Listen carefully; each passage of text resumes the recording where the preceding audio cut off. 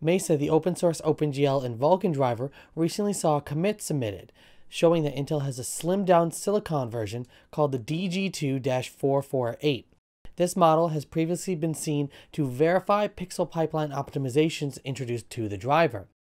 The particular patch, published by Francisco Juarez, a member of Intel's open source driver team, this patch basically confirms that a 448 EU version of the full-fat 512 EU DG2 does exist. Whether it will see the light of day as a commercialized product, however, is anyone's guess. 5 months ago, Twitter user APISac discovered the slimmed-down DG2 512 GPU from Intel. As you can see, it was shown to offer the same performance as the GeForce RTX 3070 GPU. However, the Twitter user did not disclose the specific benchmark used to compare the two. The new Intel Arc Alchemist series was announced to launch during 2022's first quarter. The only two graphics cards in the Arc Alchemist line that have been revealed are the 128 executable unit and the 512 executable unit versions.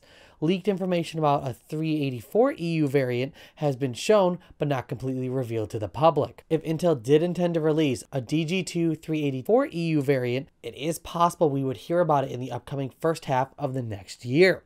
However, if Intel canceled the 384 EU variant, then it is speculated that they would try to sell partially disabled chips as lower-end models, as reported by video cards. Having a mid-range option that utilizes 448 executable units or 3,584 shading cores would be a great choice for users with an estimated price range between $300 going all the way up to $400, especially if it holds up to the Navi 22/GA104 GPUs as we have speculated. But what do you think? Let us know in the comments down below, and don't forget to subscribe for more fantastic tech news.